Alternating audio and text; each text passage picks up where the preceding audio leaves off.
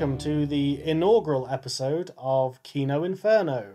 I am one of your hosts, Aidan. And I am your other host, I'm Mark, and we're here today to basically do what we always do, and we're just going to talk about some films. Yes, but before we do that, we should set up the premise of this very well thought out podcast. Yeah, I believe you. Believed every word of that. So this is Kino Inferno. It's a little project that me and Aidan have been talking about doing for a while. We spend a lot of our time just discussing films anyway, so we thought we might as well actually, try and get paid for it. Because if you're good at something, don't do it for free. The lucrative podcast market. Just let me have this one thing. The premise of this show is, like many other film podcasts, we're going to be discussing two films that have some kind of inbuilt connection, be it to do with the actual production of the movie. It could be something on a story level. It can kind of be anything. Yeah, a loose, tenuous connection between the two films. Yeah, something that we can relate. So the idea is that one of us will suggest a film that we want to talk about, and then the other one will think of a film which they can then pair with it due to something that those films have in common. We're not going to go say, oh, these both have the same actor in it, because that's fucking boring. No, it's got to be something. It's got to be something interesting at least. Yeah, more like a thematic thing, or perhaps maybe we both choose a film that have a weirdly specific thing that happens in it, kind of like. The example I've always used, and shout out to the guys at Red Letter Media because they're fantastic. They talk about how Mandy, the Nicolas Cage movie, and the Luca Guadagnino Suspiria, they're both films that feature scenes of a woman laughing at a man's flaccid penis. And they both also happen to be art house horror movies that came out in the same year, I believe. So it's stuff like that. That's the kind of stuff I'd like to talk about. So look out for the flaccid penis laughter episode of Kino Inferno. I would happily talk about both of those films. I have a lot of thoughts on both. Let's talk about that. It's a movie discussion podcast. We're going to discuss the two films in whatever level of depth and seriousness we choose to take on that given episode. I feel like that just depends on the sobriety of the two of us at the time. Yes, I don't know what you mean. I'm sober as a judge at all times. Please. No, but yeah, then our trademark rating system will be deployed at the end, where we decide, is this film pure Kino? Pure unfiltered Kino? Or is it going in the fire? That's the idea. Is it going in the Inferno? We in no way reverse engineered that from already having the title. Absolutely that was not. Always the premise. Absolutely. That title was built purely out of that. We didn't just think that Kino Inferno sounded cool. No. But that is our rating system, so is it Kino or does it go in the fire? Which one is it? Not that we condone burning anything. We can't do that. No, we do condone burning things, yes. We're not even 5 minutes in. I think it's good to have a rating system that's entirely binary and has no room for nuance whatsoever. Because that is what modern film discussion is. Agreed. So, in terms of the kind of films that we're going to be talking about, we're both sort of fans of like the weird stuff, the cult stuff, the interesting stuff. Like, there's millions upon millions of films out there, but we tend to like the strange stuff. And I think that's really what we're going to be focusing on when we talk about this. So today's picks are not particularly weird, but they're definitely cult favourites. They're both cult faves, though. Yeah, I think, as much as I hate using terms like, a mainstream audience, I don't think either films are particularly geared towards a mainstream audience. No. Particularly my pick. I think that's a little bit more. I don't know really. I mean, I guess we can talk about that. Yes, certainly. So for this discussion, I've brought one of my favourite films, which is Withnail and I, or Withnail and I. I mean, I've always wondered about what the actual correct pronunciation of that is, because I know in the movie some people call him Withnail and some people call him Withnail. I've always said Withnail. Okay, so you're going against the grain. Okay, fair enough. Well, no, I've always said Withnail. Yeah, yeah, I've always thought it was Withnail as well. But I think in the movie, I'm guessing they have like London dialect and stuff, don't they? So it's Withnail. But yeah, yes. So I've chosen Withnail and I, and my glorious assistant here has chosen This Is Spinal Tap. I don't know about glorious assistant. Okay, I should have said glamorous. I think that's what I was going for. I mean, it's more the assistant part that I have an issue with. I felt like you were. Glorious is fine, but Fair enough. All right. This is going to devolve into a situation where we're debating on whose name has to go above the title and whose name's on the right, whose name's on the left, by how many inches is higher. I was about to say we're going to end up doing that where we both get top billing, but they're like kind of tiered. Do they still do that? Is that still a thing? Yes, they absolutely do. Okay. And listeners will find out I'm completely obsessed with the ways people are credited in films. Yeah, because I'm just thinking, like, weirdly, the two examples of that I always think of is these are very strange places. Is Chicago, because I remember reading apparently there was a huge, like, back and forth between, I think it was Renee Zellweger and who's the other one? Catherine Zeta-Jones. Catherine Zeta-Jones, yes. That's it. Yeah, apparently there was a huge thing between their agents over how they were credited. Which is bollocks, right? Because Renee Zellweger is the lead character. Yeah, she is the protagonist of Chicago, and Catherine Zeta-Jones' character is she's the support. Yeah. Also, was Catherine Zeta-Jones more successful than Renee Zellweger at that point in time? Like, I don't really know. But anyway, we're not talking about Chicago. No, also, the other one I think of is Halloween 2, which, as you know, is one of my favourite films. Yes. Yeah, that because apparently there was like a dispute because they didn't think that Jamie Lee Curtis should be credited above Donald Pleasance, even though she kind of is the protagonist of that film. That's a whole other thing. Yeah. But yes, that's an example where they should have gone down my favourite solution for this, which is Donald Pleasance should have been and Donald Pleasance. Yeah.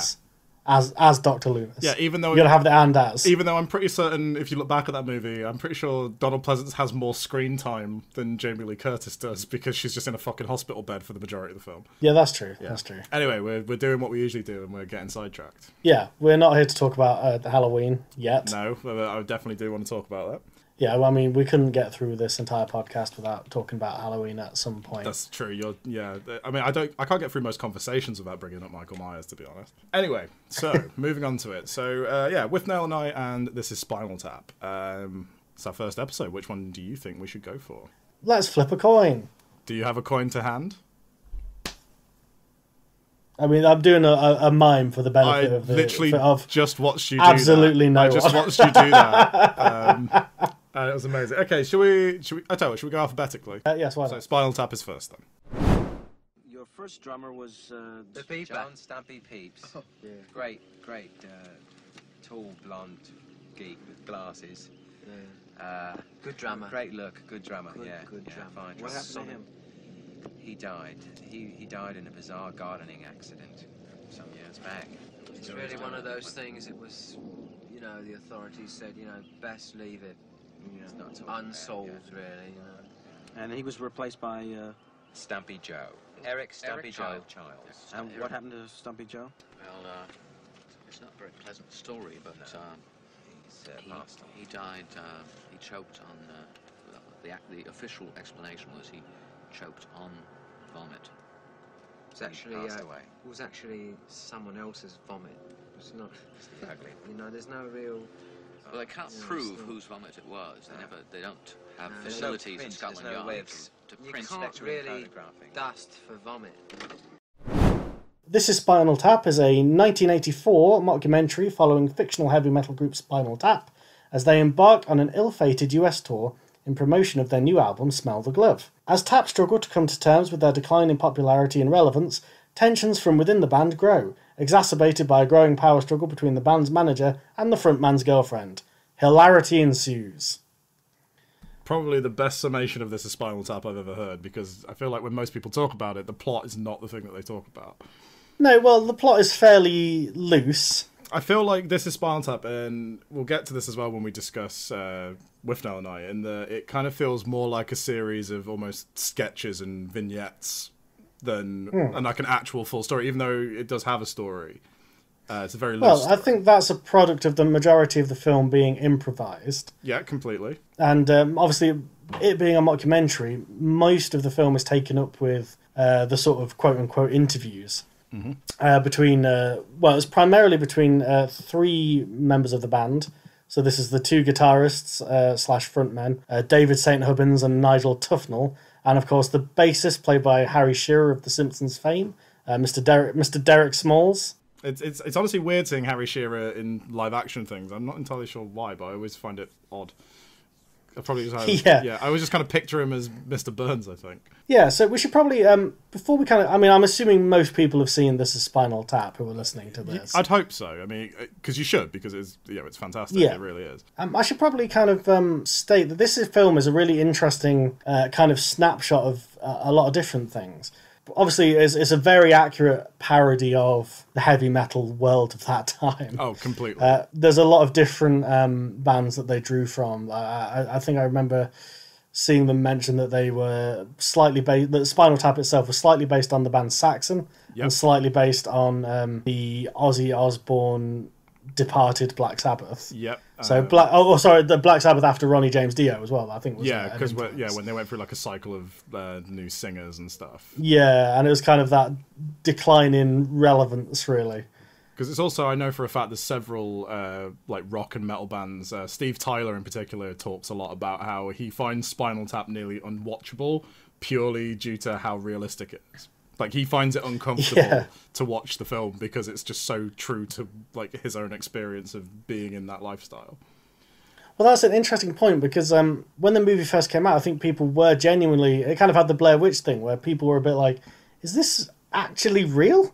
Because it does, as much as it's a comedy, and obviously a lot of the comedy is derived from how inept they are as a band in general. Yeah. You know, famous. I mean, anyone who's a musician of any kind has heard people refer to having a Spinal Tap moment on stage. Right? Where it's absolutely, like, just everything goes wrong. There's technical issues, you know, that kind of thing. Like the famous scene is obviously where they're coming out of these weird props they've got on the stage, these kind of chrysalis-like pods. Yeah.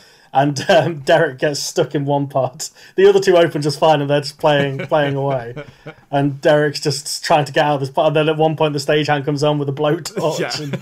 Yeah. My favorite thing about that moment is just how at the end of the song, the other two go back into the pods, and the pods close. And it's only at that point the bassist he gets out. And I love that. Yeah, but yes, what I was saying is, I think they ride that line of absurdity to realism quite well. Because there's nothing, like, if you didn't know the context of this is a mockumentary, this isn't a real band, you could quite easily watch this and kind of be somewhat fooled. Obviously, you'd probably get the gist by the end of the movie that it's a comedy, but there's enough stuff in there that isn't beyond the realm of possibility. They're quite clever with the way they do it. Yeah, I agree. I don't think it ever completely goes down into being like an outright farce or like, you know, like a really obvious joke. And I think the improvisation really helps with that because none of the... obviously, we should talk about the cast a little bit. We've mentioned Harry Shearer, but obviously you've also got Michael McKean as David St. Hubbins and Christopher Guest as Nigel Tufnell. And obviously Christopher Guest is most notably known for being a director more than anything. And a director of mockumentaries for the most part. He's most famous for working with predominantly like Eugene Levy and Catherine O'Hara, who are known for creating and improvising characters. So that was kind of what I really liked about going back and rewatching it, because I literally watched it this afternoon. It's the first time I'd seen it. I mentioned to you earlier, it's the first time I'd seen it in probably a decade. I've seen it many, many times. I mean, I watched it again last night for this, but it was one of those films that I didn't really need to take notes because I've seen it that many times. Yeah, that was like me with Withnail and I. So I was just happy I got to spend another 90 minutes watching that, to be honest. But no, I felt like This Is Spinal Tap really kind of feels like the beginning of that. It feels like that's kind of where Christopher Guest got the main inspiration to do those kinds of films. And I feel like you could completely compare This Is Spinal Tap to something like Best in Show or Waiting for Guffman and all of that kind of stuff. I'd probably say it's, for me personally, I think it might actually be a lot funnier than those movies. I think it has more of a combination of styles of humour, if you know what I mean. Yeah, there's like absurdist stuff, and then there's like really good wordplay, and then there's just... and also, I feel like as well, because both me and you are big fans of like rock music in general, and particularly we bond over a lot of classic rock, which is always something I've loved. And having watched documentaries about classic rock bands and classic metal bands, I feel like if somebody... You actually could fool somebody into thinking it was real, because especially the opening is identical to most of these documentaries about rock bands. Yes, and they're very well observed characters, I would say. Absolutely. Particularly, I noticed at the beginning when the band are sat around being interviewed when they're in England, and they've got like a giant lordly castle behind them that I guess they're supposed to live in. And yeah, I thought that was just immediately. I don't think that's a visual gag that will register to a lot of people, but I thought that was honestly the first thing in the film that really made me like laugh out loud.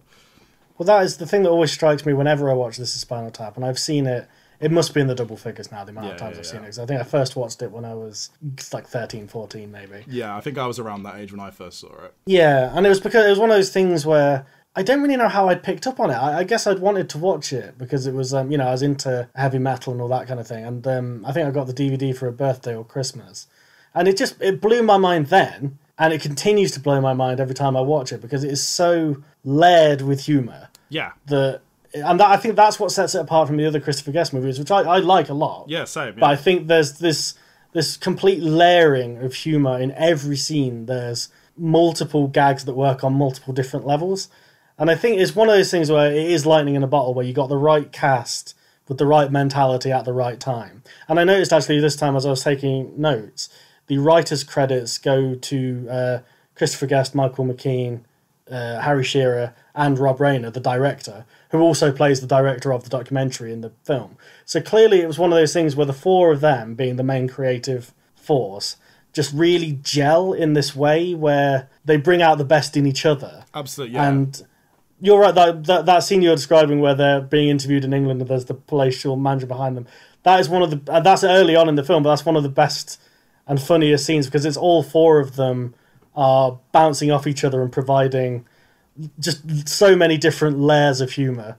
And having watched it a few times, I did notice, I do think there's a bit where Christopher Guest, famously hard to make laugh, he's one of these people, he doesn't understand why he's funny, right? That's one of the things about him. But I think he corpses in that scene. Do you know when Rob Reiner comes out with the... Because there's a scene where they're going through all the albums and he's reading the bad reviews of the albums to them. Yeah. And there's the famous bit where he brings out the Shark Sandwich album, which is great on its own, having an album called Shark Sandwich. But then he goes, it's a review that consists of only 2 words, shit sandwich. And it cuts to Nigel, played by Chris Pratt, and he is definitely corpsing in that moment. Yeah, so no one published that. Yeah, you can't print that. Yeah, again, I feel like that's such a genuine reaction. You feel like that's a reaction of the actors being surprised by the line, but also them knowing that their characters would be outraged by being told that. It's the indignant laughter, yeah. One of the things that really stands out to me about the movie that I've not heard many other people talk about is how for an American film with an entirely American cast, how convincingly and authentically British those characters and a lot of the humour in the film is. Their British accents are spot on. Yeah, because it's not just the accents. I think it's the terminology. It is the terminology that sells it. There's a bit where I think David St. Hubbins is describing how his girlfriend will give advice to the band and then he'll go and tart it up for the other band members. And it's just little things like that Americans don't say, but the British people do say. And that's just kind of sells the authenticity of it. Yeah, I completely agree because, they use a lot of proper English slang, which makes the characters feel really natural. And I think there's a real sense of sincerity to This Is Spinal Tap. I feel like it's made it's made with affection for that kind of music and that kind of lifestyle. I don't think any of the characters in the band are inherently bad people. No, they're just fools, really. Yeah, they're just kind of it's like the only thing in life that they know how to do is play music. Well, because they mentioned that David and Nigel have been in various different bands since they were very, very young. And that's kind of the core of the movie to me, is the relationship between the two of them and the hurdles that kind of get in the way of that. Because as much as Harry Shearer's character, Derek, is there, he even sums up his role in the band as being, he says that David's fire and Nigel's ice, and he's like lukewarm water in the middle. He's just kind of placid, Yeah, which, as many bass players in bands would probably agree. Because I know a lot of bass players, and that's exactly how they feel in bands. They feel like they're the kind of the cement between the bricks, as it were. And that's very much what he is, because the film is about those two and their relationship, and that does kind of bring us into the connection between these two films we want to talk about, which was on your suggestion here, the idea about Arrested Development. Not the sitcom. No, not the sitcom. Not the sitcom. The State of Being. I think. Yeah, we'll find a snappy way to phrase this, but I think that both the movies we're kind of discussing are essentially about variants of like boy men, really. Spinal Tap, I think, has a slightly softer heart towards its protagonists. Absolutely. And in fairness, the Spinal Tap boy, we'll get into Withnail in a minute, but the Spinal Tap boys are not as toxic as the relationship depicted in Withnail. But they do have that thing where their slightly stunted emotional growth kind of means that they're in this bizarre, insular little universe. And like when they introduce all the characters at the start, so you have all the members of the band, the three main guys, then you have the keyboardist, who's a great side character because he's just off his tits constantly. And, the current drummer, one in the long line of drummers who've all Probably met, my favourite joke Grizzly in Ends. Spinal Yes. Tap is the whole life expectancy of a Spinal Tap drummer. I think that's just a great joke. And I love that it's there from the very beginning of the movie as well. Yes. They just keep adding Interesting. to it. The guy who plays the drummer is a bloke called R.J. Parnell, and he's a real rock and roll drummer. He was the drummer for the kind of 70s psychedelic band Atomic Rooster. Oh, really? I'd never do that. Yes.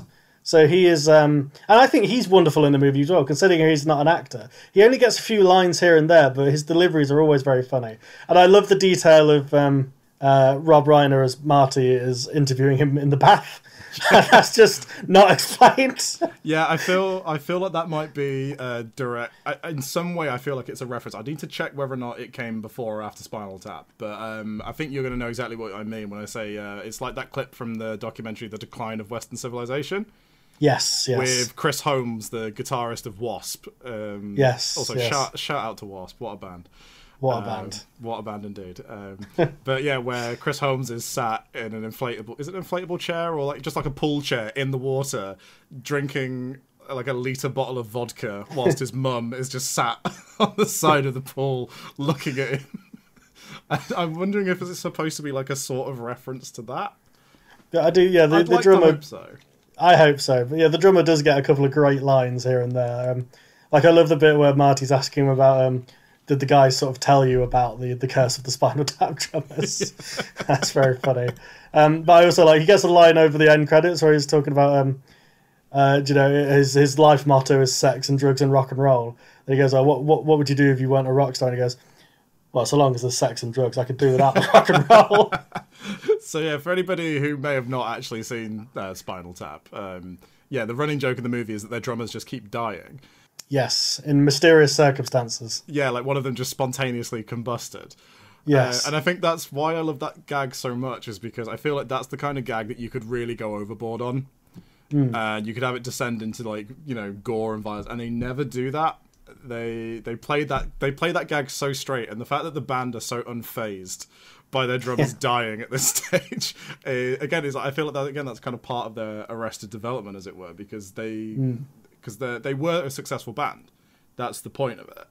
Yes, is that they had a degree of success, and they're now. I think it's kind of shown in the sequence where they're talking about the various bands they were before they were Spinal Tap, and also the various phases of Spinal Tap. So you always see a sort of like typical Beatles knockoff early on, and then they kind of become a psychedelic band and then a heavy metal band, which is true to a lot of the heavy metal bands of the 70s and 80s. They all started off as, I'd always, the example that I thought of, even though, he's done a bit of metal, but it's Alice Cooper, because the original Alice Cooper bands were a weird hippie freak-out band, and their first two albums are frankly fucking awful.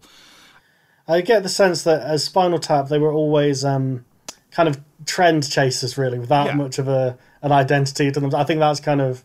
So on the level that they were clearly a bit successful, because there is a bit later on where they're playing an old song of theirs on the radio, and they're all enjoying that until the radio announcer says that was Spinal Tap, now confined to the "Where Are They Now" folder. Yeah, and I feel like that's where the whole Arrested Development thing comes in, because clearly they had a degree of success at a young age, and they've just they've played gigs and made music, and that's literally that's completely where they're at emotionally, and because only one of them actually has a girlfriend, which is David, and I think he's that's an interesting part of the film, actually, especially watching it now as a slightly older person myself than when I first saw it, is that you see that David certainly wants to be the adult of the group. Yeah, he's just as addled and as confused as the rest of them. Yeah, because probably my one moment that stands out to me is when his girlfriend, who I watched the film the other day and I can't remember any of the Janine is Janine, that's it. Yeah, where Janine shows up, and obviously the other band members aren't particularly happy about that, but it's where they're on the tour bus and the rest of the band are in the back with groupies and clearly, you know, like doing drugs and all sorts. And he just playing 1980s video games. Yes, don't forget. Yes, they are, because he makes a big point about that. And then he's there with Janine, and he's constantly just looking towards the back because that's where he wants to be. And he's not interested in spending time with her, despite her actually, you know, making this effort to come and see him.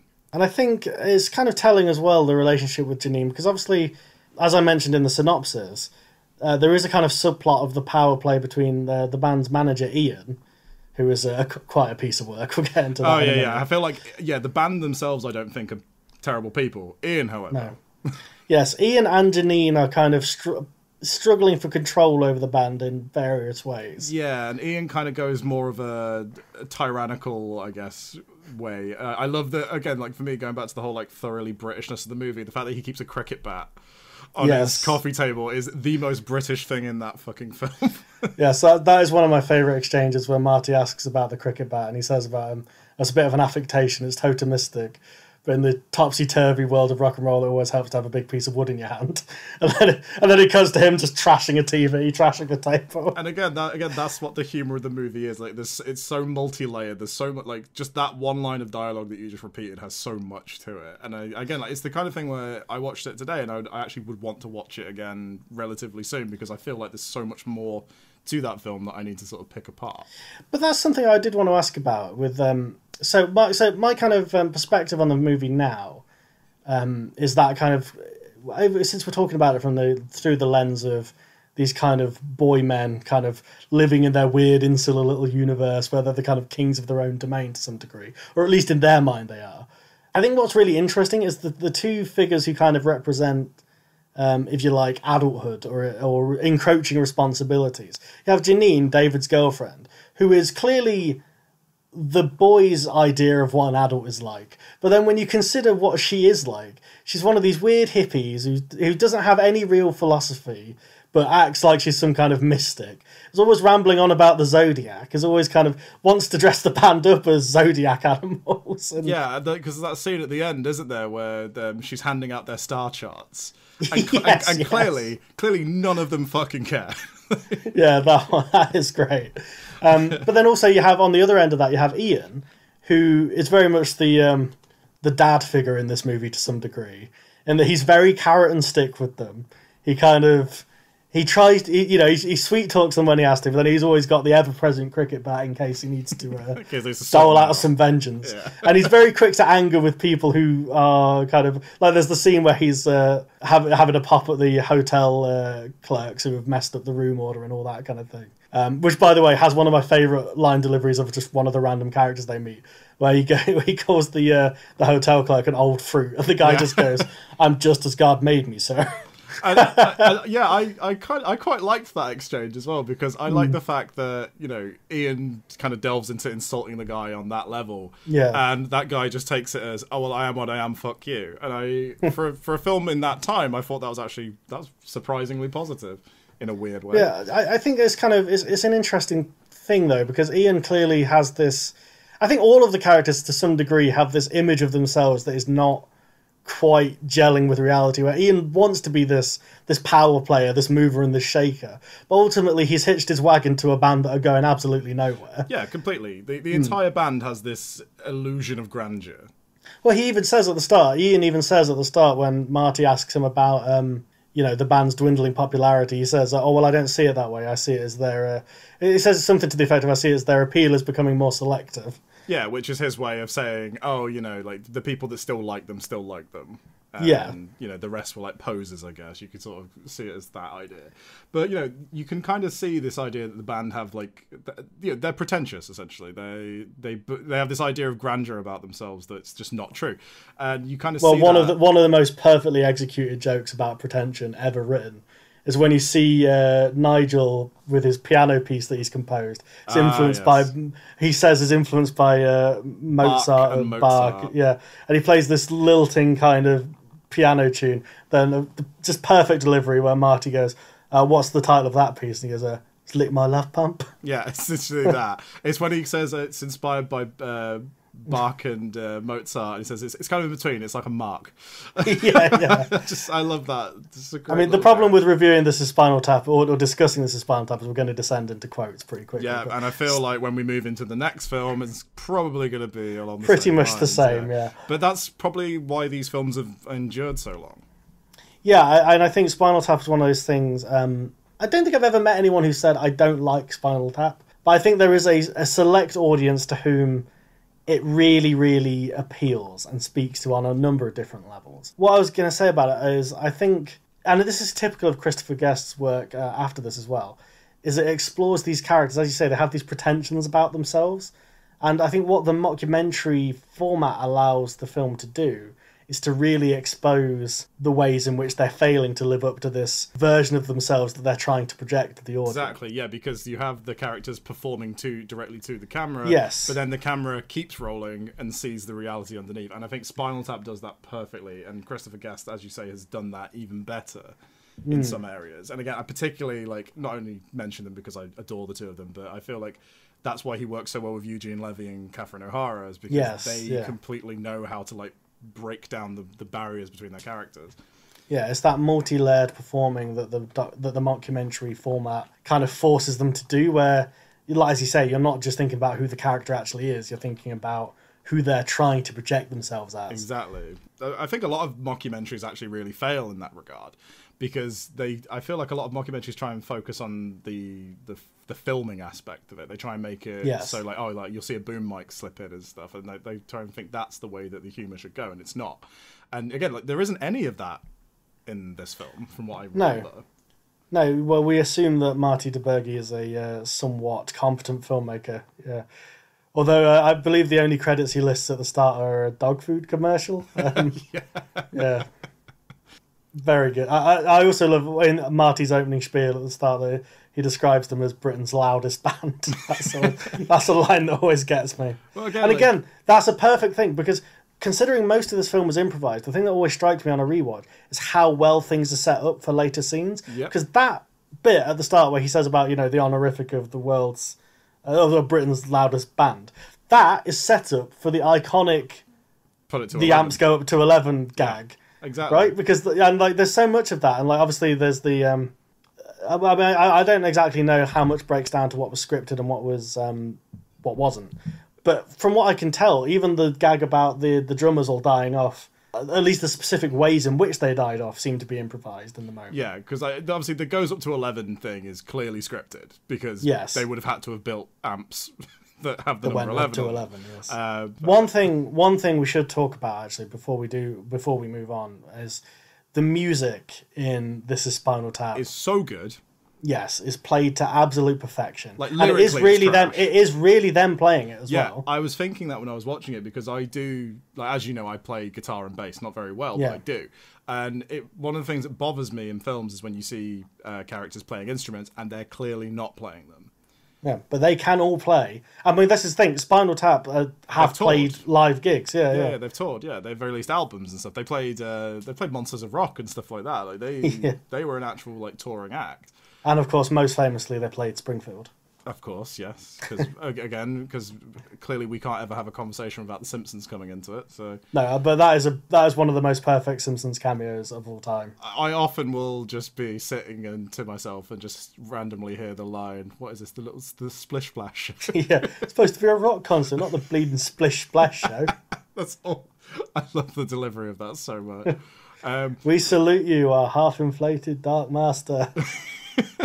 But yeah, again, going back to that idea of their delusions of grandeur, considering throughout the course of the film you keep getting told that they're having shows cancelled, left, right, centre, and they're playing progressively smaller and smaller venues to the point where they're second billing to a puppet show. Is they still have these wild stage theatrics.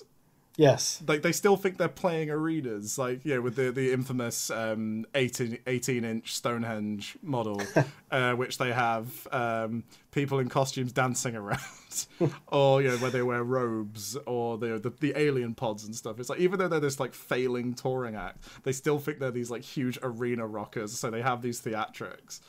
And Yeah, I love that they just never give them up, or they don't like think, oh, we can't use those anymore, or we can't afford those anymore. Like that's just inherently part of like what they think their music is. Yeah, And don't get me wrong, that's the shit I love in bands. Like I love bands that have a stage show. I feel like every band should. And I think it's the it's that thing of there's so many heavy metal bands of that era who have these elaborate campy stage theatrics, but still take themselves entirely seriously. Yeah, exactly. And again, you got to look at artists like like Alice Cooper, for example. He knows what he's doing is just shock. He completely embraces that. Like he doesn't take it seriously, and that's why it works. But that said, Alice Cooper doesn't have absolute bangers such as Sex Farm or Big Bottom. Big Bottom is unbelievably good. Like that's the thing. Yeah, like the music is good. It's lyrically it's trash because the lyrics are designed to be jokes and funny. Yeah. Like if these songs were made outside of the film, they probably wouldn't endure because the lyrics are kind of garbage. It's kind of that Steel Panther thing. Although I would say this is the thing though. I'm not a huge fan of Steel Panther, and I think it's because when I look at Spinal Tap, I kind of go, the songs are so well constructed that some of the, obviously like Big Bottom and Sex Farm are very obviously a joke. Yeah. But the songs that they have, such as Hellhole, which I've always been a fan of, the line you know where you stand in a hellhole. Yeah. It's like you'd have to actually, if you heard that on the radio on Planet Rock or some other such station, you wouldn't necessarily immediately go, "Oh, that's a joke." But when you get the lyrics, like I would recommend, by the way, viewers, if you have seen the film or if you haven't, watch it with the subtitles on, because there are lyrical jokes that you won't catch the first time around if you don't. I'll agree with you with Hellhole because like that genuinely does sound like a song that you'd hear from some like a band like I don't know, maybe like Quiet Riot or Twisted Sister. Yes. It sounds just like one of their songs, and I feel like if you played that song to somebody, they would assume it was like a legit song. I mean, it is because obviously it's Spinal Tap. Stonehenge is the other one that always. I could see that being a Saxon song. Yeah, I liked with Stonehenge that they had like they bring in that kind of like mystical element to rock, which was a thing. Because like Rainbow and a lot of Ronnie James Dio stuff is very much in that idea, and it immediately made me think of F is for Family. Yes, with the Merlin's monocle. Yeah. Shires of Frodo. That's what they're called. Yes. Yeah, the Irish prog rock fantasy Tolkien band who should be a real thing if you ask me. But that's the thing with Sparta. It works because the music sells it. That's why it works. And I think a lesser film, and in my opinion, bands like Steel Panther, they lean so hard into the joke of it all, And I think a lesser film would make the songs bad, but what you have here is that the songs are kind of just, they are like generic 80s metal, but that's kind of the point. Like it works because although some of the songs such as Sex Farm are patently ridiculous, they wouldn't feel out of place in certain bands' discographies, really. Absolutely, yeah. And I think the other thing as well, like, musically, they're very well composed and very well written songs as well. Again, like, I mean, I said earlier the lyrics are trash. They are and they aren't, I think. I think, like, it's the lyrics that give them away as being joke songs, as opposed to, like, actually being able to take them seriously as a piece of music. But, like, some of the bass work in those songs is fantastic. I was actually like, watching Harry Shearer while they're performing, and, like, he's legitimately playing that music.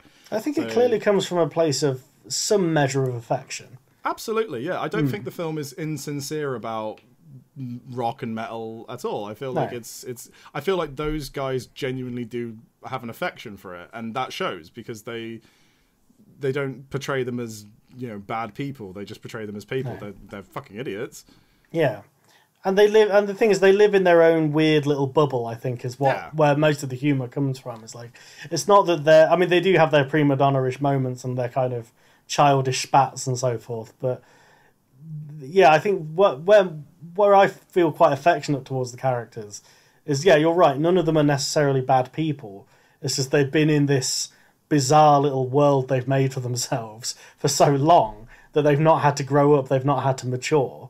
So when they are faced with, like, the realisation that their relevance is their time in the sun has faded, they don't really know how to deal with it. And I love one of the scenes I love that really highlights this is so later in the film, Nigel makes a dramatic exit from the band, and there's a point where Janine sets them up this gig where they don't have any songs prepared, so they do the Jazz Odyssey and all that.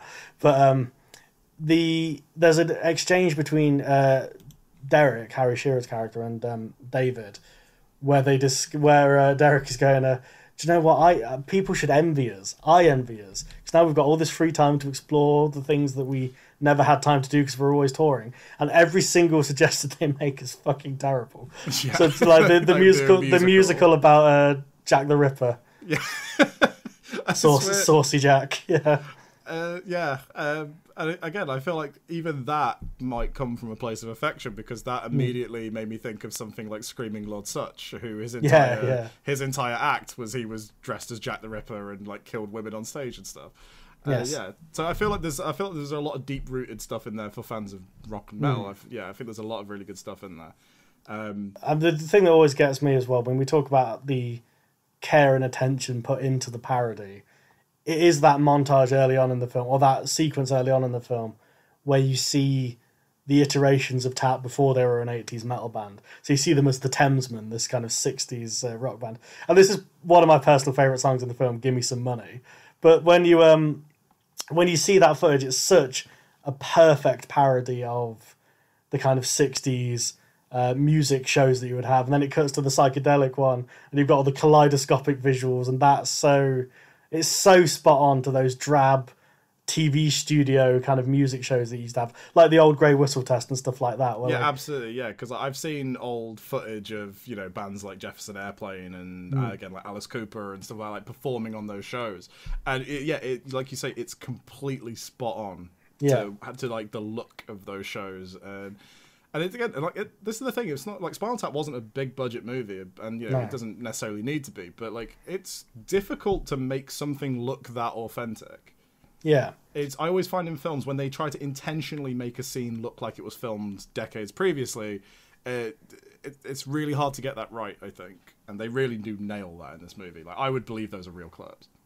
Yeah, and I think that is what sets it apart from other things in a similar vein. Is they don't go for the obvious jokes, and they do build this world of kind of believable stuff around Spinal Tap.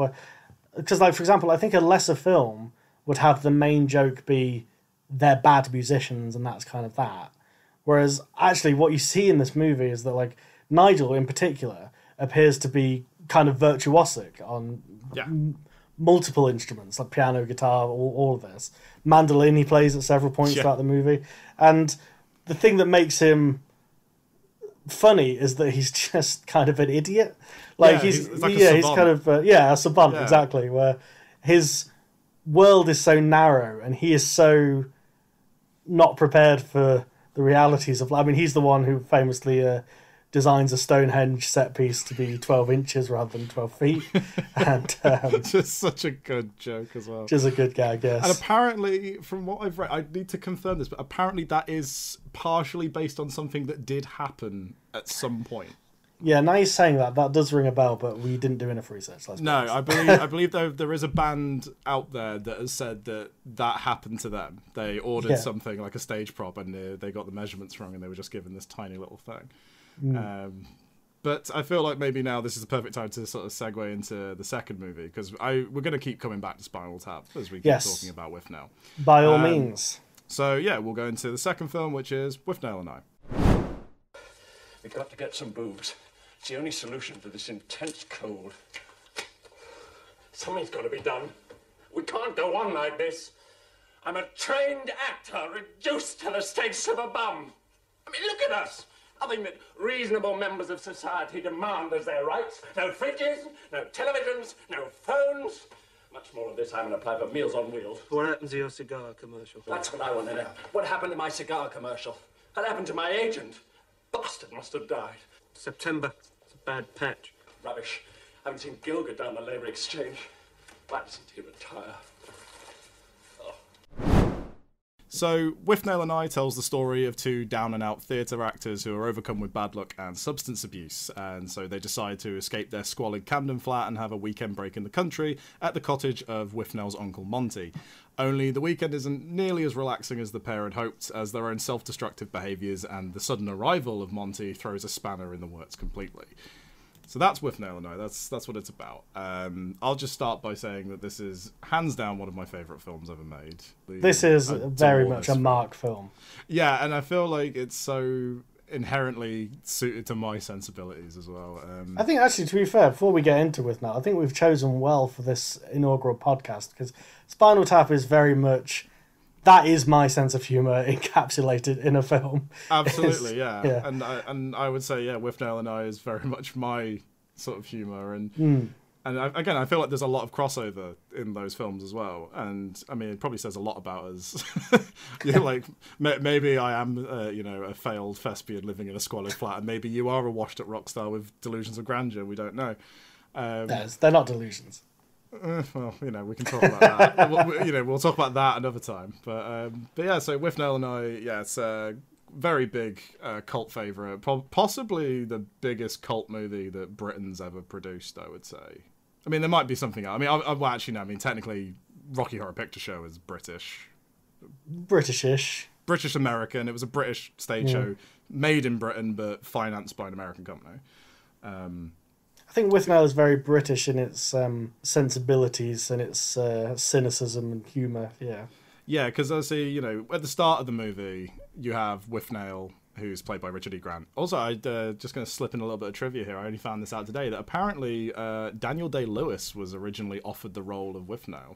Oh, wow, really? But turned it down. Different movie, though. Different movie. Yeah, and honestly, as much as I'm like, obviously, because Daniel Day-Lewis is just fucking incredible in everything he's in. Richard E. Grant is perfect for Withnail. Like, every single inflection in his voice is perfect for that character, I think. It's hard to imagine anyone else playing that role. Yeah, same with Paul McGann as and I. But for ease of us talking about it, we'll actually use his name, because he does have a name. His name is Marwood, which they never actually say his name in the movie, hence why the movie is called Withnail and I. You only know his name because he receives a letter towards the end of the movie and it says his name on. For the sake of us talking about it, instead of just constantly calling him and I, we should just call him Marwood, I think. Yeah. So yeah, because at the start of the movie, Withnail and Marwood, and it's not fully explained at first, but they've been awake for 70 hours taking speed. Yes. So they're on like the come down of, they're just coming down, and they live in this disgusting Camden flat. And the entire movie is based around Marwood realizing that him and Withnail are actually in this sort of, arrested state. They're stagnating. And they're not getting any work. And so, at the start of the movie, whilst he's coming down, we have Marwood saying, in his internal narration saying, I have to go talk to Withnail about his problems right away. And we're immediately introduced to Withnail, who comes out of his bedroom drinking the remains of a bottle of wine and just asking Marwood what they're going to do because they no longer have any wine. And I feel like that sets the movie up perfectly, because we see that Marwood knows that his situation is bad and wants to get out of it, whereas Withnail is more than fine to just continue on his, rampant drug and alcohol abuse binge that he's clearly been on for a very long time. Yeah, I think it's quite because I've not seen it as often as you have. I think I've maybe seen it 2 or 3 times, with last night being the third. And the thing that struck me this time is and it's interesting you're saying about Daniel Day-Lewis actually being in it, because you can see this very much as a comedy, or you can see it as quite a bleak character study, really. Oh, it's incredibly bleak. This is the thing about Withnail and I. This is why I'm always so amazed by its popularity, even though obviously it's such a well-made film, well acted and well written and all that. Like, it is because even though it is funny, it's incredibly bleak and incredibly depressing in places. Yeah, and really, really fucking mean-spirited as well. Like, Withnail is not a nice person at all.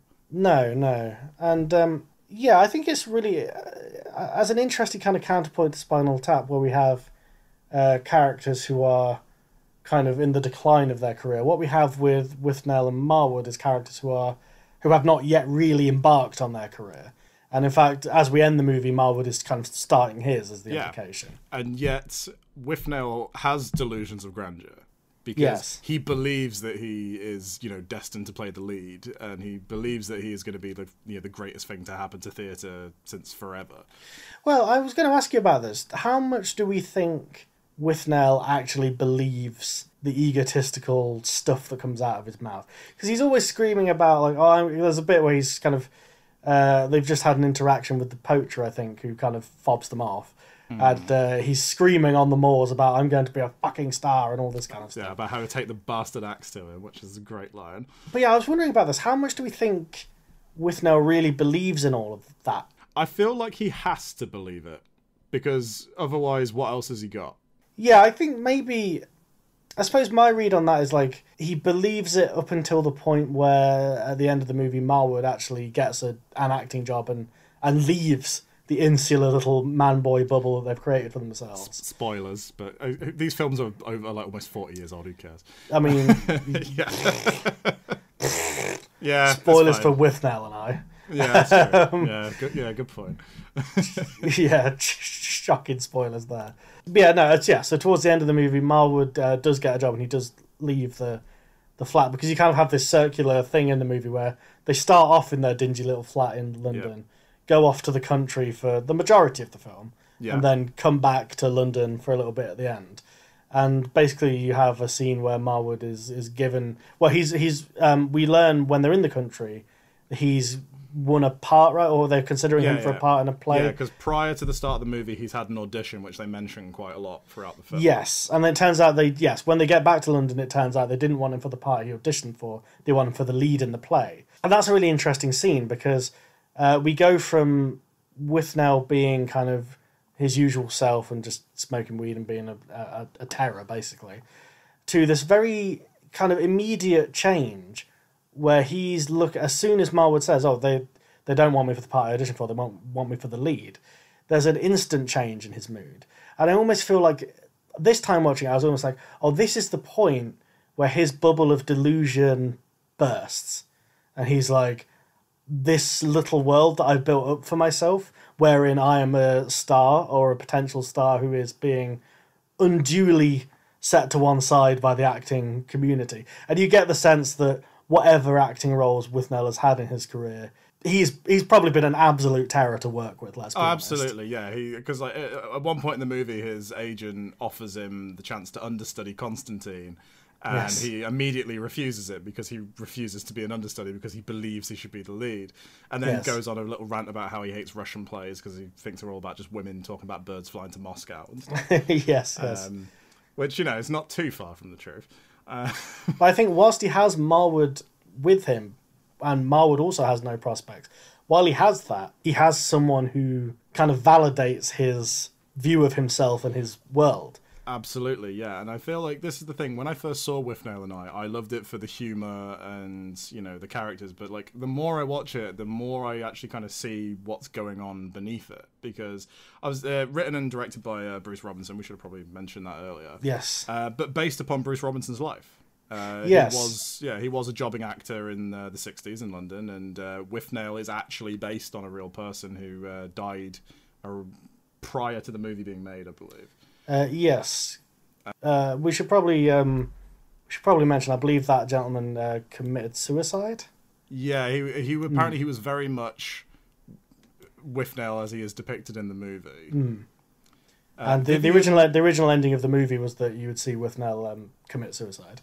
Yes, which I'm really, really actually glad is not in the movie, because I feel like the ending is very downbeat, but there is a sense of optimism. And I was actually about to mention this because you were talking about like the moment at the end when Marwood gets offered the part. You see the bubble burst for Withnail, and I completely agree that's what happened.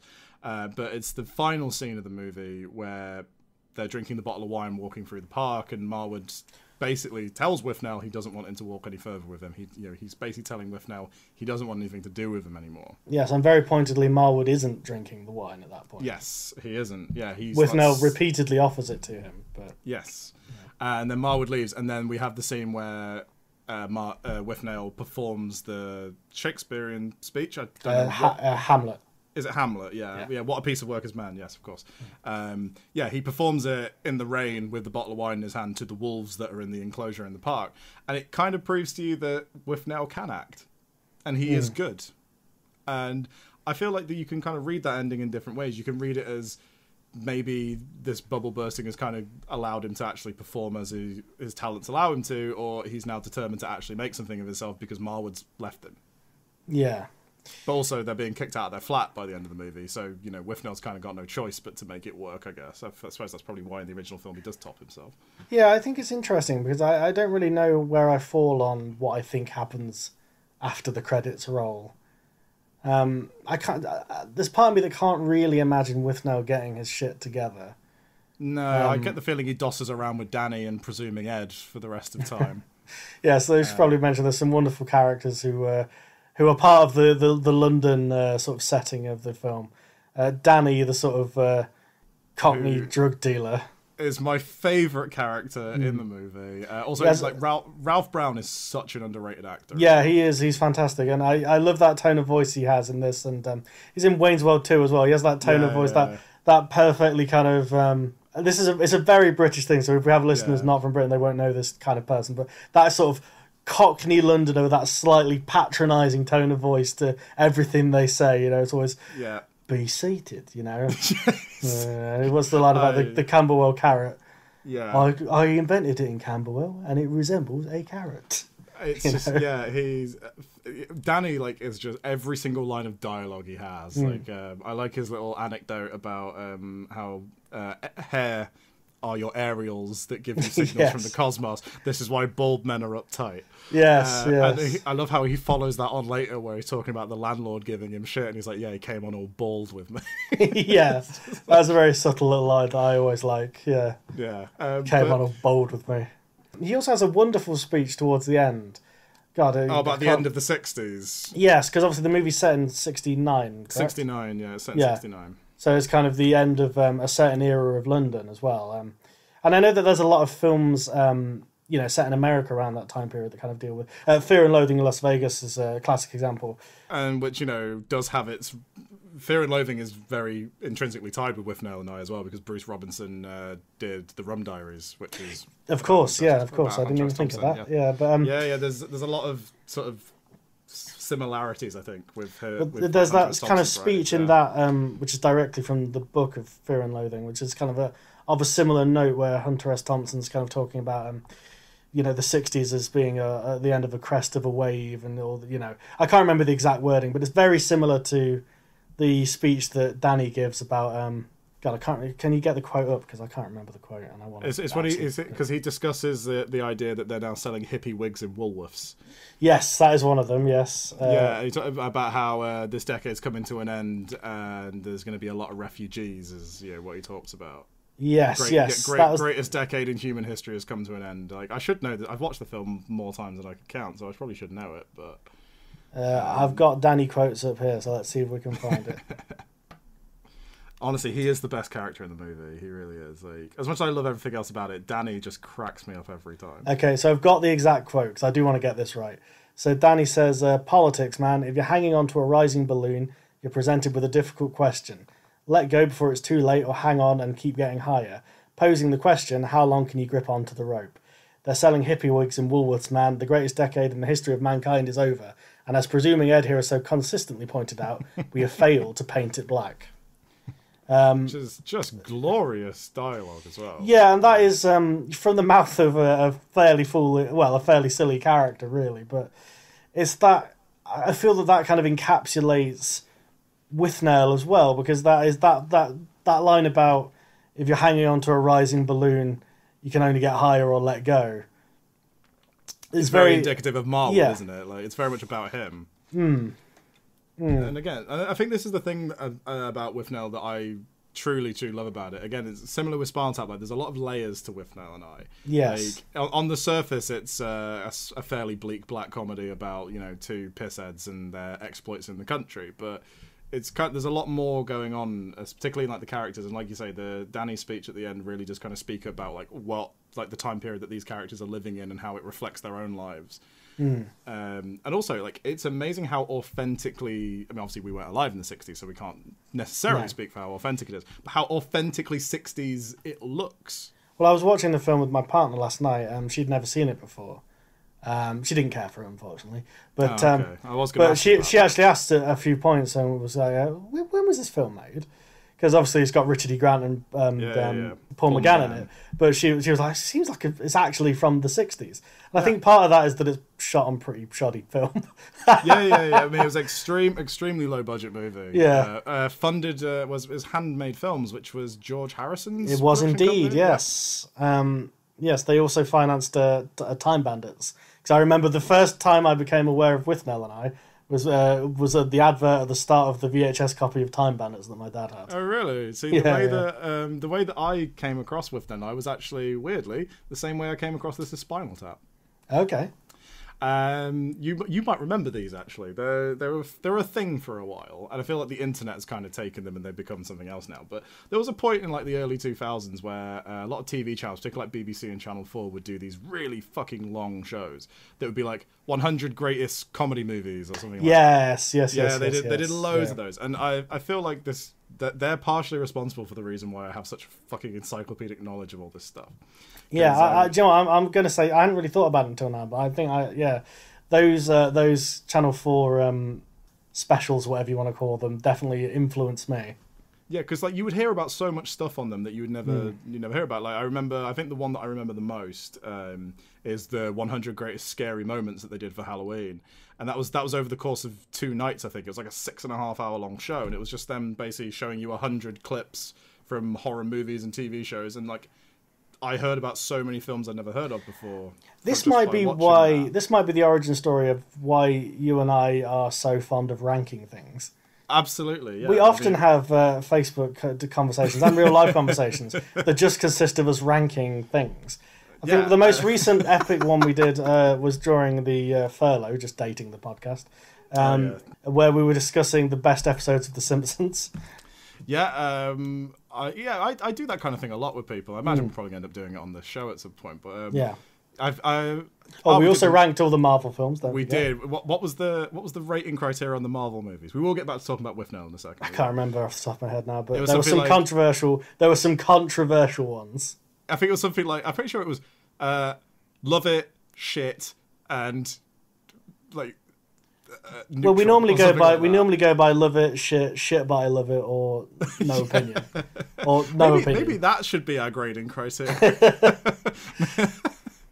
Well, at the end of the episode we can decide, I guess. I just want the listeners to know that Mark is one of these weak people who doesn't think Iron Man 3 is a masterpiece. Go on. Okay. Right, okay, that's on another time. We'll talk about that sometime, because I will stand by, that movie sucks. Anyway. Absolute Chad cinema.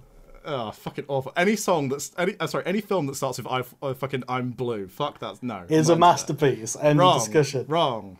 Iron Man 2 is better. There you go, I said it. We're not talking about Iron Man. Oh, I've already caused controversy, haven't I? This is the spiciest thing we've said all podcast. Yeah, the rest of it's just us sucking off of favourite films. Anyway, yeah, so that's the way I heard about Withnail and I and Spinal Tap, was Channel 4 did like 100 greatest comedy movies, and both of them were in the top 10. I can remember that specifically. Oh, as they should be, yes. Yeah, if I remember correctly, I can't remember what position Spinal Tap was at, but I definitely remember, I think Withnail and I was like number 3. Or something like oh, really, wow, okay. Really near the top end. So that's interesting, because I wouldn't say that when I watch Withnail and I that I'm necessarily laughing out loud throughout the film. There's lines that don't get me wrong, it's the kind of thing where I know it's funny and I do chuckle throughout, but I wouldn't say there's anything that makes me... Whereas Spinal Tap, I laugh like a drain from start to finish. I feel like it's because Spinal Tap has like punchlines and a lot more setup, whereas I feel like the humour in Withnail and I more just comes from the despair of it all. It's situational humour more so. Yeah, than, gags. There are moments in Withnail that always make me laugh, but it's the sort of thing where, like, I love the scene at the beginning where they're both like coming down off speed, and Marwood is drinking coffee with a spoon and from a bowl with a spoon, because because the kitchen is so disgusting that I do like the references to the filth of the kitchen. Yeah, it's the line that Withnail has where Marwood's going to reach into the sink and he's just like, don't attempt anything without the gloves. Or when like he thinks something's alive in there, so Withnail's like, here, get it with the pliers. It's those are the things I find funny. And Danny, of course, Danny is just infinitely hilarious. Danny is amazing. And just a little tidbit of information for the listeners' benefit. If you're a fan of Peep Show, Danny is apparently the main inspiration for the character of Super Hands. Yeah, like, and again, you can complete it. And again, I feel like Peep Show in itself has an elements of Withnail and I generally. I think they have similar DNA, definitely. And I know for a fact that both Stephen Moffat and Mark Gatiss said that Withnail and I was quite a big influence on their version of Sherlock. So yeah, I'd heard that. I was even saying to my partner as we were watching it last night that I feel like some of the scenes in the flat are what happens in Sherlock when they're not on a case. Yeah, literally, and particularly like Benedict Cumberbatch kind of has some shades of Richard E. Grant in that. Definitely, role, definitely, yeah. And again, like Martin Freeman plays Watson very much like Paul McGann plays Marwood, I think. Yeah. But yeah, so going back to Withnail now, I can't remember where we were. We've sort of been trailing off a little bit and sort of lost track of where we were going. So where were we? Withnail and I, Arrested Development. I think what we can say about Withnail and I that's kind of similar to Spinal Tap is that idea of these kind of slightly we've said Arrested Development, these slightly kind of boy men anarchic personalities kind of living in their own weird little bubble. Withnail portrays it as much more tragic than Spinal Tap. Yeah, because in Spinal Tap they're out on tour, so like their bubbles are like hotel rooms and stuff, whereas in Withnail it's this disgusting flat. And I think with Spinal Tap as well, you get the sense that there isn't the kind of parasitic relationship in that there is in Withnail and I. They kind of you get the sense that these guys would be friends whether they were in a band or not, Whereas with Withnail and I, it's kind of you can see how much being around each other is dragging these two guys down. And I feel like it's kind of amazing we've been talking about Withnail for this long without mentioning Uncle Monty. Yes, I was just about to say, actually, we've not mentioned Monty at all, the terrible cunt. Yes, the terrible cunt himself, played just so beautifully by Richard Griffiths. The one and only, yes. Honestly, hands down my favourite performance of his. Probably would say the same about Richard E. Grant and Paul McGann as well. I feel like for those three, this is absolutely their best work. This is definitely them at their most iconic, I would say. Yeah, and again, like with looking at Withnail and because Withnail is a terrible person, or at least the actions of his that we see in the movie. He's a horrible person. He's very opportunistic. Very much was willing to take advantage of people. He's willing to lie to get what he wants, and we get that in the whole idea that the reason why they get Uncle Monty's cottage is because what we don't know at the time is that Withnail has lied to Monty because Monty is a gay man. Yes. Who's obviously been living in secrecy. He's also very lecherous. So Withnail tells Monty that Marwood is gay, and if they have the cottage in the country for the weekend, Monty can come up and quite literally have his way with Marwood. Yes. Which even though as much as I love the movie and have seen it several times, I still find that so fucking morally repugnant. It's just so gross. It's an interesting one, that, isn't it? Because it's such a repulsive thing to do. And the way Monty pursues it is so wrong. Yeah, there are definitely elements about Withnail and I that have, in the modern day, are a little bit much, let's say. Monty's pursuit of Marwood is predatory, let's put it that way. Well, he does even say, he has the line about, I must have you, even if it must be burglary. Which, is shocking, frankly. Yes. And again, I feel like, not going too far down that angle, because there's definitely a lot that you could discuss about, the way that Monty is portrayed as being, homosexual and stuff in the movie, and I don't really think we should touch on that, because that's a whole fucking can of worms. I think we should. Let's touch on it. I'm going to say, I'm just going to put my 2 cents in here. All right, okay, we're going down that route. Let's go. I think you have to bear in mind the time that the movie is set in. Yeah. I think that overall, the film is sympathetic towards Monty, whilst also portraying his actions as repugnant, as you say. But then again, he is dissuaded. He is dissuaded when Marwood says, "Oh, Withnail bent the truth there. We're actually a couple." Yes, that's how he manages to save himself from Monty's advances, by lying. And again, this is the other thing, that Marwood is clearly a very good actor because he's able to convince Monty that him and Withnail have been a couple for years.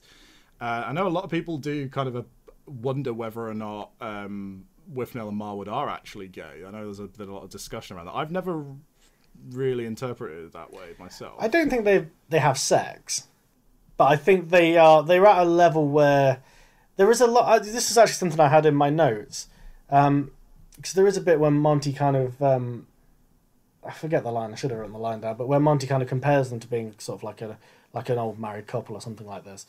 And that's obviously what part of the humour is, that they do have that relationship of this kind of bickering duo who know each other so well, they know how to get under each other's skin in that way that you often see with older couples, perhaps, or older couples who maybe should have broken up a long time ago. You definitely see that kind of thing. So I don't think you're supposed to infer that they're homosexual, as they say in the film.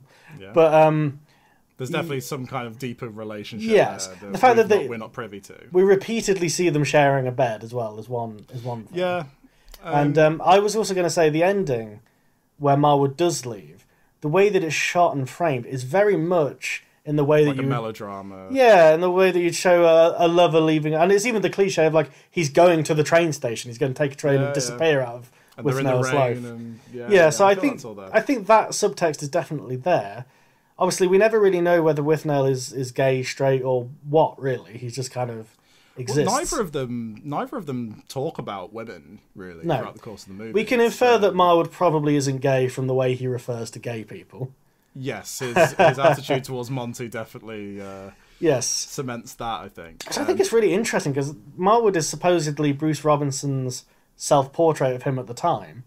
Marwood is very much a man of his time in his attitudes towards gay men and towards... he even has the line about when... what's the fellow called? Danny's mate.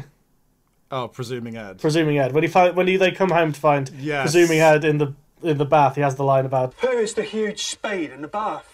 We understand that that's them capturing the language of the time, and I don't think that Marwood is necessarily hateful towards Presuming Ed in any way, but like that is something that I think is really honest of Bruce Robinson as well to kind of capture those attitudes. From what I gather as well, Monty is apparently he's semi-based on a very lecherous director that Bruce Robinson worked with. Okay.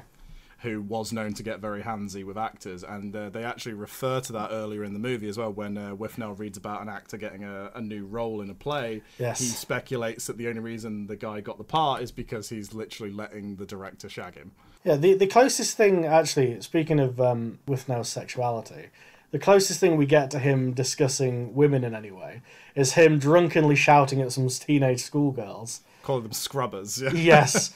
And then as the Marwood drives hastily on going, they love it, those tarts. Yeah, that's true, actually. Yeah, I think that probably is the closest you get to that kind of thing. And even that seems to be more about him, being as obnoxious as possible. Yeah. I do feel like Monty is a good way of gauging like Withnail's again, like it's delusions of grandeur and stuff. In the because there's a line I think that's quite important in the movie where when they first go over to Uncle Monty's house and they're having drinks and they're both just openly lying to Monty about their careers. Yes, and stuff. And Monty asks where Marwood was educated, and Richard E. Grant says he went to the other place. Yes, to which Monty says, an Etonian.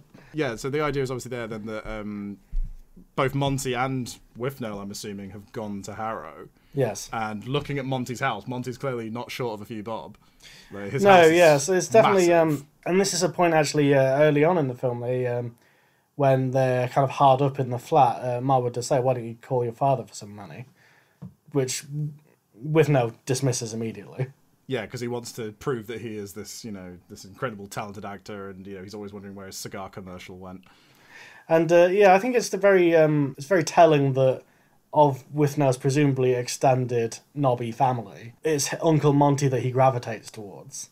Yeah, completely. Because this is the thing, like Marwood is kind of correct when he refers to Monty as being a raving madman, because Monty's not all there. Like, they openly take advantage of him several times throughout the movie, and Marwood does as well. Like they very much take advantage of him because they know that he's this lonely, has been repressed for a long time gay man who's suffering and growing, firm young carrots in his house and trying to kill his cat.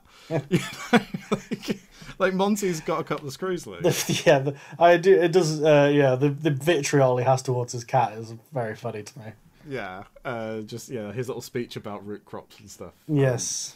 Yeah, and I feel like that's very telling of Withnail. I feel like, he's clearly grown up, surrounded by money and had his head filled with the idea that he can do anything because of his status. And, as he so famously says in the movie, I'm a trained actor reduced to the status of a bum, because his development hasn't gone further than that. He's had everything handed to him all of his life.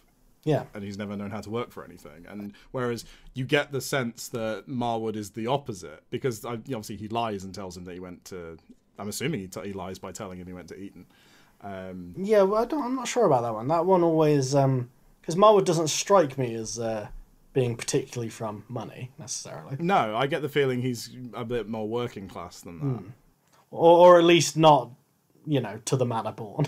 He doesn't sound working class, let's be honest. No, of course. But I feel like maybe that, again, is why he does, use kind of like discriminatory language towards people and stuff, because his background is a little bit more working class than that. And he's kind of gotten into this world.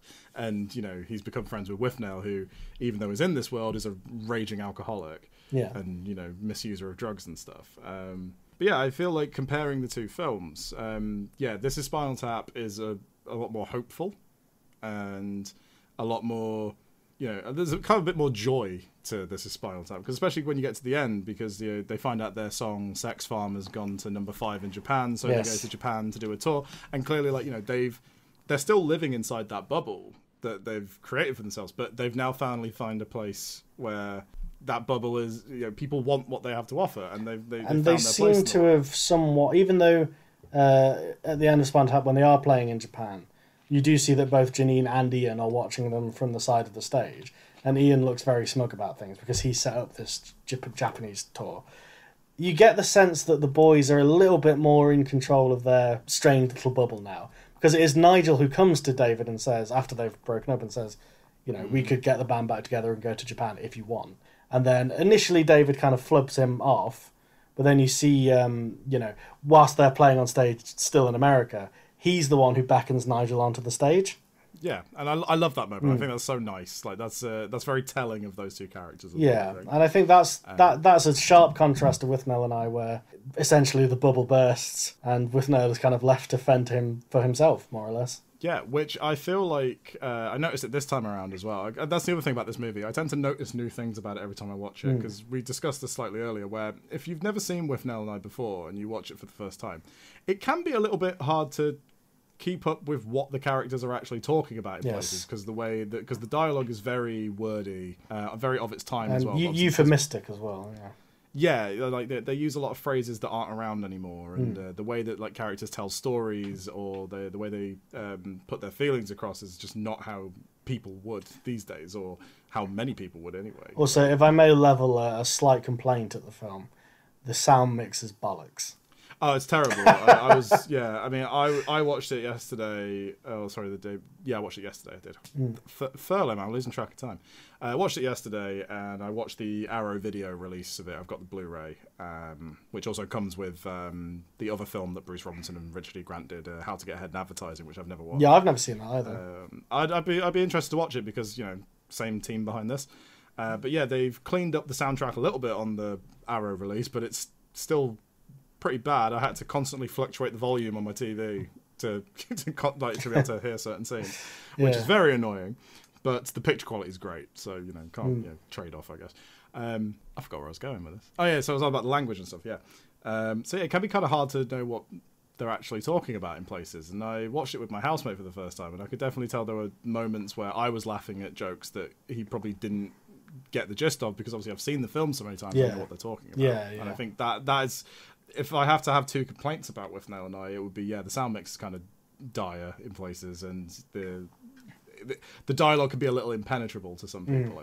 I think that's part of it though, because I think it's portraying these people, whether it's Withnail, Marwood, or Monty, or even Danny, who just kind of exist in their own reality, and in their minds, everything they say is of great importance, and the things that they're saying are poetry, and Again, they're all like, they're all thespians and poets and Weird beat poets and all that. weird they're stoners. all Well, that's it, because Danny's that classic example of the guy who sort of knows everyone in the artistic community because he knows how to get drugs. Like that, because like you get the sense that Presuming Ed is something, right? He's doing something. Presuming Ed is also the one who Danny wants to go into business with, making dolls. He's going to make a doll that shits itself, which is one of my favourite jokes in the film. Well, just on the subject of Danny, one of my other favourite lines is when when Withnail and Marwood return and find Presuming Ed and Danny have taken up residence in the flat, basically. They actually go, I believe it's Marwood turns to Danny and goes, "Danny, how the hell did you get in here?" And he just goes, "Oh, jimmied up the drain pipe and through the window." He's just such an opportunist, yeah. Yeah, and I think that's so indicative of everyone that surrounds Marwood in the film. They're all trying to leech something off him, whether it's simply four walls and a roof, or whether, in Withnail's case, it's an audience, essentially. And obviously, in Monty's case, it's a tight, warm bumhole. But... And on that note, I feel like we should probably wrap up, because we've been talking for a while. But the last thing I kind of wanted to say before we give our sort of final thoughts on the movies and whether or not we recommend them is obviously there's so many similarities between these two movies. There's a lot of stuff that I wrote down that we didn't even talk about. Yeah, I've mostly been free-balling it, to be honest. I wrote a lot of notes, but yeah. Yeah. I think I've looked back on my notes and we've at some point touched on most of the things I wanted to talk about. But one of the most interesting coincidences about the film, both films, should I say, is that they were both directorial debuts. Oh, I hadn't quite put that together, actually. Yeah, Rob Reiner, that was his first. Spinal Tap was his first movie, and Bruce Robinson. Yeah, of course it would be. Yeah, actually, of course it would be. Yeah, because then, because obviously Rob Reiner goes on to do all sorts of things, like When Harry Met Sally and Princess Bride. Yeah. All sorts. Literally there. So they're both directorial debuts, and they're such strong debuts, like strong films that really kind of have their own identities. They're really competently made films. I mean, apart from Withnail's audio. Yeah. But yeah, low budget movie, and you kind of have to expect these things, I guess. With Spinal Tap being a mockumentary about a rock band, you can tell obviously a lot of thought went into the audio side of it, so that works quite well. And they're both kind of the correct length as well, which is something that I'll talk about a lot in future episodes as films. Oh, absolutely, yeah, because Spinal Tap's not even 90 minutes. It's like 80, 85 or something like that. It's so brief. Withnail and I is 107, so it's it's only 10 minutes longer than your standard film, and I feel like they're both very well paced. They both have that same style that I spoke about earlier, where because like both films have a plot. It feels more like a series of vignettes and sketches and ideas, and they're both character studies more so than plot driven. Yeah, because in Withnail and I, like, what's the plot of Withnail and I? Two like washed out actors go to the country, shit goes wrong, they come back. They part ways. Like, that's the story in a nutshell. But it's the things that happen along the way and like the weird interactions that they have with people that make it funny. Like when they decide to go fishing, and their version of fishing is Withnail standing in the stream with a gun shooting the fish. But yeah, so we need to obviously assign these films our little ratings and stuff. Yes. So yes, this is Spinal Tap. What do you reckon, Kino or Inferno? Absolute 100% Kino. It's a fantastic film. It's so funny, so enjoyable, especially for people like us that love the rock music and stuff. It's just a fucking great movie. Yeah, I'm right there with you. I'm not even going to mess about. It's just Kino. It's one of the funniest films ever made. One of the greatest casts ever assembled for a comedy. Just absolutely incredibly well done. Detail oriented humor as well. Like I say, it's a film that I've seen in upwards of 10 times. And every time it's just as funny. Even if I don't laugh in the same places, there's joke after joke. It is that thing of you should rewatch it because there'll be things you didn't get the first time. Yep. And, if we then assign our ratings to Withnail and I pretty much, my opinion is exactly what you've just said about Spinal Tap. I've watched it so many times. I still find it just as good every time I see it. There are jokes that are not apparent the first time you watch it. Great performances. Withnail and I, for me, pure Kino. Can't recommend that film enough. Yeah, I'm gonna have to go Kino with that one as well. I've not seen it as often as you have, but I definitely will watch it multiple times in the future. I would think it's one that I don't think. I mean, this is kind of personal taste issues, but I wouldn't necessarily watch it as often as something like Spinal Tap, because I think there's something about Withnail and I which I love, but it's very, very bleak, and it's kind of it's very it's bracing in some ways. Yeah, I get that. I feel like it's very much a film that you have to be in the mood for. It just so happens that I tend to be in the mood for it quite a lot. Yes. Prior to watching it this time, it wasn't the last time I saw it, because that wasn't too long ago actually. The time I saw it before that, I ended up watching it twice in a week. Oof, nice. Purely because somebody I knew hadn't seen it. And so I showed it to them, and then I ended up having an impromptu gathering at my house. This was pre-COVID, obviously. Yes. I had an impromptu gathering at my house, and about 4 of the people that were there, because we were all having drinks, they were like, "Oh, I've never seen Withnail and I." So I was like, "Do you want to watch it?" So I watched it twice in a week. Well, they both definitely have that quality of their films that are fun to show other people, even if you've seen them yourselves. Absolutely. Like one of my good friends, Mr. James Smiley, so shout out to him. He's going to have to watch the show, and we'll listen to the show now, should I say, because I've name dropped him. When I first met him, that was Withnail and I was the thing that we bonded over. He just said a quote from it out of nowhere, and I was like, right, okay, me and this guy can be friends, because he gets Withnail and I. Turns out as well, the pub that they go to prior to the tea room scene. Yes. That's just near where his parents live. Oh, and right, they actually have a placard with the shot from the movie. Oh, nice. Whilst we were visiting his hometown, he was going to take me there, but sadly we couldn't, which is a shame. But we're planning on going there at some point, which would be nice. It'd be nice to have a pint in the pub from Withnail. No, I completely get you. If I'm in conversation with someone and they kind of spit out a Spinal Tap reference, I sort of know, I found one of my people. especially if it's a niche one. So there you go then, Withnail and I and Spinal Tap, both certified Kino. Uncontroversial review there, I think. Kino. Yeah. But, it was our first time. We felt it was probably worth us talking about things that we love. Yes. And things that we can obviously reel off and be excited about, which I feel like is a good way of starting things off. Yes. So I think with that, we're both going to bid you guys farewell if you've stuck it out this long, because we're at around the 90-minute mark now, so I think that's probably... Feature length, right, baby. Feature length, so, if you've stuck with us this long, thank you so much, and we'll be back next time. Check the show notes for social media shit. And all the generic plug shit, obviously, when we sort of know what we're doing a bit more, I'll have a pre-prepared spiel to read about the social media links. But for now, check the show notes, search Kino Inferno, you'll find it, I'll set it up. It's cool. We'll get it all sorted. This is the first of many, and it's only gonna get better from here. So when we'll see you guys next time, promises. I know. I feel like I said that and immediately regretted it. Yeah. Now I've set the bar quite high now. I just want to point out that is not legally binding. We may get worse over time. So yeah, next time we're gonna have something a bit different. We're not gonna be talking about man babies and their artistic careers. We're gonna be talking about something a little bit darker. But we're not going to tell you, because you're going to have to tune in next time to find out what that is. I'm excited to find out what it is. I can't remember. We'll see you next time, guys. Peace out.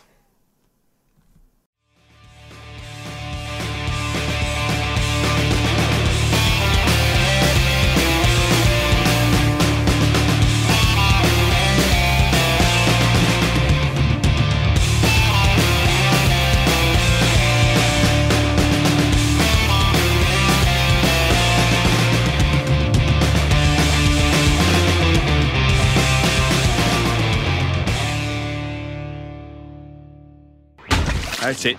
Show's over. Good night, Springton. There will be no encores.